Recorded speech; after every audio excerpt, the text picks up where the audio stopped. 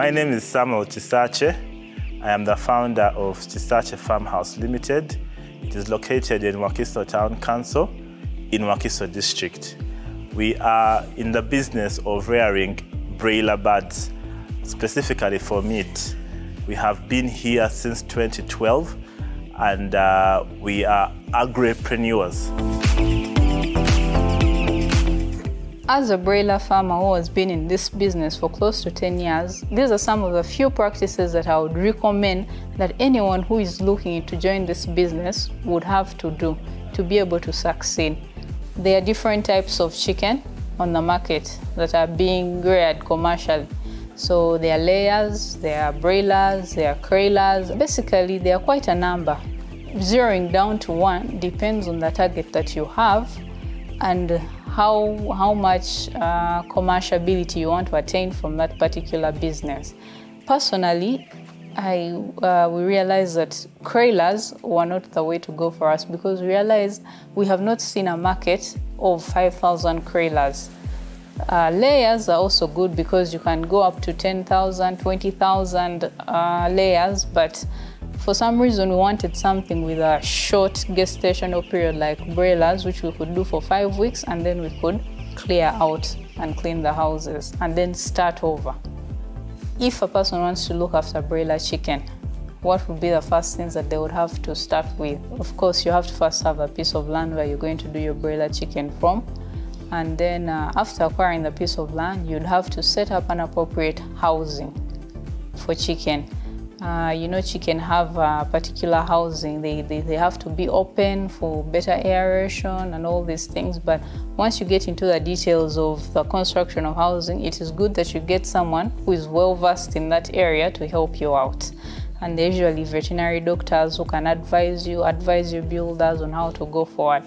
What they would usually recommend would be that for whatever number of chicken that you're looking at, say 1,000, the house should be at least, that 1,000 birds should at least, for each bird, should cover at least 1 square foot. To construct a good broiler house, you do not need so much. All you need maybe would be, for starters, you need to construct a house to about 3 feet with just the bricks. And then you can use sticks and then maybe a wire mesh and then the roofing. The chicken house needs to be open. The sides have to be open. Actually, the 4 sides have to be open. So you don't need to use a lot of bricks. Mainly what you need is, the most important thing is the wire mesh. The wire meshing that you use on your sides, which would act like your windows. Mainly not to let in birds, not to let in, there are those small birds that can enter and eat the chicken feed and also spread diseases to the chicken. The chicken house shouldn't be letting in direct sunlight. It should be around a shaded area so that the chicken are not affected by the sunlight. So those are the 4 things that you would have to consider in whichever direction you choose to build it.